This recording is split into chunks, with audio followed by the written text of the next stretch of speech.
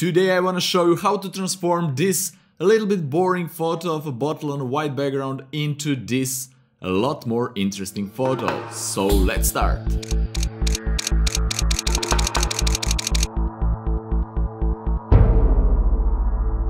Hi guys, my name is Nemanja Sekulic and welcome to another fun episode. Let's jump straight into Photoshop and let's have fun. As you can see here, we have this bottle on a white background, and if you look here on the right side to the layer palette, you see that I already did something.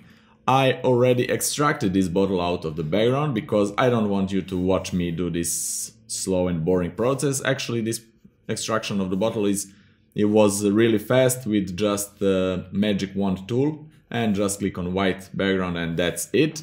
And the second thing what I did, I extracted this sticker because I will need it later, you will see. I used the pen tool to trace the shape of the sticker and just extract it like that. But for this tutorial I will not do that separately. Alright, what I want to do first here with this photo, I want to make the background dark, black, and then I want to paint the light onto that background to have the impression that we did that in the studio, something like so. Alright, let's first delete this background layer because I don't need it. And then I will use a solid color layer and make it black, put it all the way down below, and let's name this BG for a background. Okay, the next step will be to crop this a little bit. Let's use a crop tool, make it a little bit tighter like so and a little bit higher. Something like so. Alright, we will see later if we need to adjust that. Alright, let's now make a new layer and we will paint a light on that layer. First, let's name this layer light 1. We will have a lot of this layer named lights 1, 2, 3, and etc, etc. And the first light will be here down below, circular shape, like I had a light at the top of this bottle. Okay, let's use a gradient tool for that, and let's use the second gradient here, this color to transparent. Any color we have here will be first color and then go to transparent. And we will use Alt or Option key to choose this color from the bottle, something like so. And just make a gradient. Yeah, first choose the circular gradient here, not this linear, but circular. And just make a gradient, something like so. You can make it a little bit bigger. Yeah, that's perfect. And then, while this layer is active, just press Ctrl-Command-T and by holding Alt or Option key, just transform it, bring it down below and just try to match the perspective of this bottle, something like so, and make it even wider. And when we're finished, press Enter or this check mark here, anything you want, and I want to nudge it a little bit like so, maybe to make it a little bit higher, something like so. It's okay. Then make a new layer and again name it light but number 2. Now I will use the white color and again use a gradient tool just to make another circular gradient but white one, and Ctrl-Command-T, again the same procedure, just put it here, make it a little bit smaller than the previous one, something like so. That's nice. And now just put this light number 2 into overlay blending mode and we will have a little bit brighter and saturated color. Okay, this is really good. And we can make another one, light number 3, okay, and use again the white color, make a gradient. If you want, you can do that. If you don't want, you can leave it like this, but I want to make this center even brighter. Something like so will be nice. Okay, let's leave this for now like this and make a new layer and name light BG for a background number 1. Again, use this color from the bottle, sample it by holding Alt or Option key on the keyboard, and with a gradient, circular radial gradient, just make something like so, but let me see. Yeah, Ctrl-Command-T, make it a little bit higher, a little bit wider, not so much. something like so. And you can always change this and reposition wherever you want to be. All right, let's leave it like this for now. And let's make a new layer. And again, name it light BG number 2. And again, use the white. It's the same procedure like before. White color, make gradient, make it smaller, like so. It's okay. Then put it in overlay, and that's really nice. We can duplicate this and put it in normal blending mode and make it a lot smaller, like here, and then we can even lower the opacity, something like so. All right, what I want to do now is to select all these lights layers and press Ctrl Command G and group it, name it lights.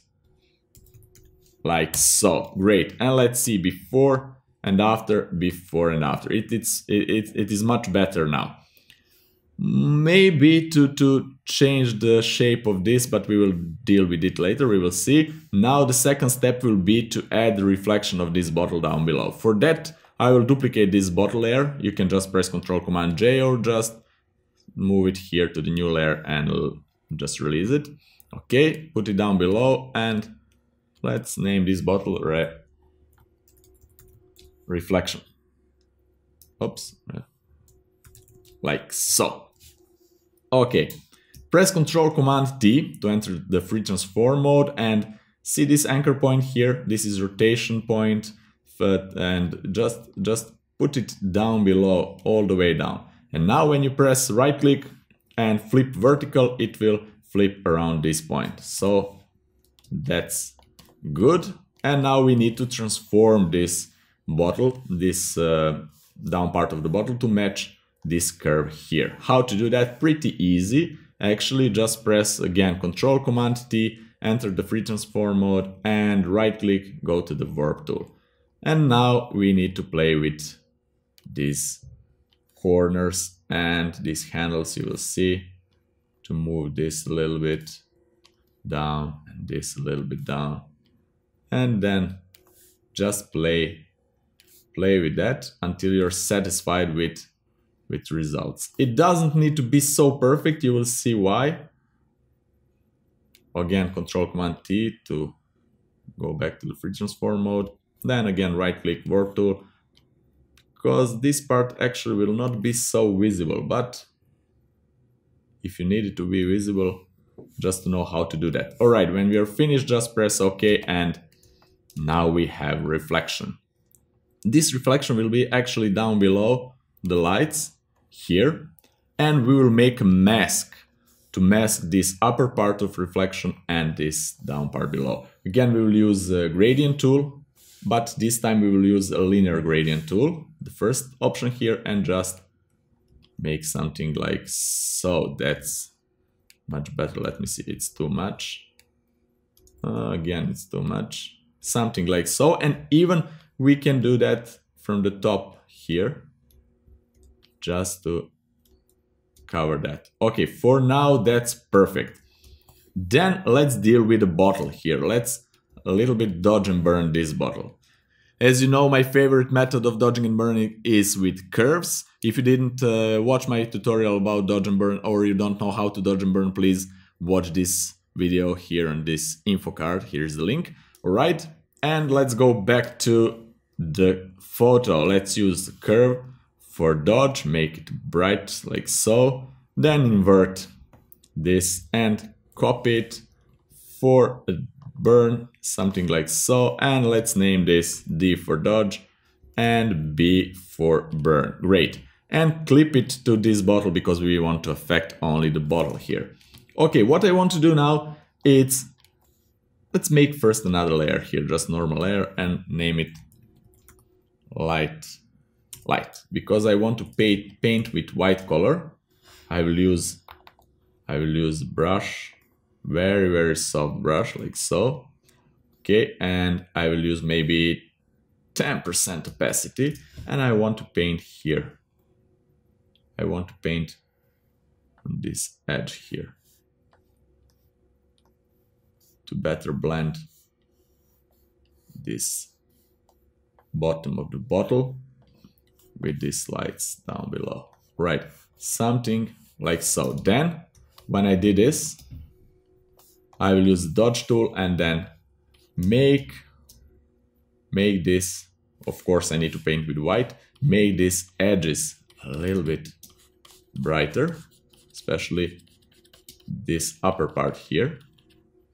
Okay, I like to use a smaller percentage brush and then just build it with that rather than use 20, 40 or 50% and make one bright line, because it's not so subtle result, it's not so nice, but this is a little bit better. Okay, and just paint like so and add light on the parts that you want to be brighter. Okay, like so. And then we can go here to the burn curves and burn parts that we want to be darker, make a little bit contrast here, like so. Because we have separate sticker here, we will not affect the sticker right now. Okay, something like so will be, let's use 5% even, like so, and that's nice. See? Okay, let's zoom it and a little bit. Let's see before and after, before and after, before and after. Of course, you can dodge and burn as much as you find good for your taste. And then what you can do, you can make another layer here, name it maybe stamp, because you can use the stamp tool. I will not do that now, but just for your information, you can use the stamp tool and just get rid of all these things, or healing brush maybe it's better, and just rid of all these reflections that are not so interesting. Oops, here in a photo. Okay, and you need to be careful with this and have patience and time to do this really good, but just to let you know that you can actually do this too. Okay, and if you use a stamp tool and maybe 10% or even 20% opacity, really soft stamp tool, you can do something like this, or 10% opacity, and just paint like so, etc, etc. And let me see, let's zoom it. It's a little bit dirty, but just to see that you can do that. You can even go here with this blur tool and blur this a little bit to make it a little bit more clean, something like so. Or even go here to the bottle and blur this part if you want. Okay, where is the stamp? Yeah, this is the stamp. But if you don't want to do that, you can skip this step. But this is before and after, before and after. Of course, you can clean all of these reflections here, etc, etc. All right, but the next step will be to go to the sticker here. And let's use the curve adjustment layer, make it a lot brighter. Just watch the sticker here and clip it, of course, because you want to affect only the sticker. Something like so, and then with Control Command E, just invert the mask. And what I want to do now, I want to make this part of this sticker brighter. We can use few options. We can use again gradient tool. Of course, we need white, and we will use this reflected gradient and just paint light like so. That's one method. I will show you another one just if you want to change the shape of this this light that are casting on this sticker. Okay, the second method is just to use a pen tool and make a shape of light that you want to be here on this sticker, something like so maybe, and then press Control Command Enter and just fill this with white with Alt Option key and backspace, like so. And of course, you can blur this by going to filter, blur gas and blur this mask, or just go here, double click on the mask and feather it as much as you want. Something like so. It's nice. You can always go and press Ctrl Command T on the mask and make it smaller or bigger, etc, etc. Or you can move this somewhere like this. Okay, and let's unzoom it and maybe to lower this brightness, something like so. Okay guys, and now we will deal with this bottle reflection here. Why I want to do that, let's go here to the bottle reflection.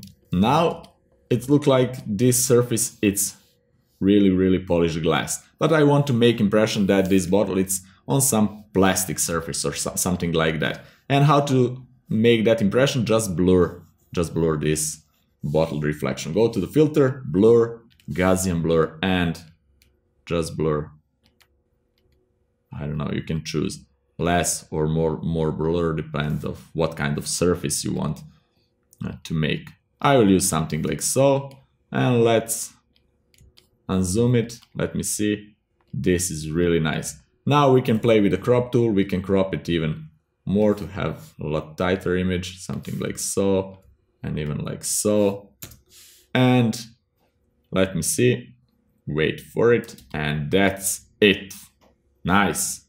Let me show you before and after, but I need to make before and after. Let's duplicate this. Go up here like so and put the white background. Okay, let's make this. This is before. It's not so interesting photo, and this is after. A lot more interesting photo. Of course, you can now play with the colors of this slide, saturation, etc, etc. How to do that? Let's group all of this together first. This will be all. This all will be a bottle. Okay, we have lights and we have this before photo.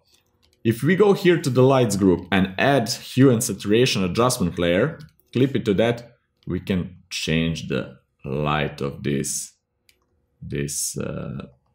background and down below. Of course, if you change this to be a red, then you need to change the tint a little bit on the bottle because it's a little bit fake now, but it's interesting. Now you can have fun with this. You can even desaturate a little bit, like so, and make it lighter. Maybe you want something like so, or even more saturated, I don't know. But the point here is that you can play a lot with these lights. Alright guys, that's it for today. I hope that you like this tutorial and that you understand the method here, how you can transform this little bit boring photo of a bottle on a white background or some other object on white or any other color background into a little bit more interesting and fun photo. If you have any question at all, please ask them in the comment below. I will be glad to answer them. See you next week in the next fun episode. Bye bye. Just a quick tip for you guys, you can make this photo even more fun and interesting by adding a water splash on the bottle. You can find a lot of splashes for free online, or you can make a photo of your own splashes. Have fun, experiment, and see you next week in the next fun episode. Bye bye.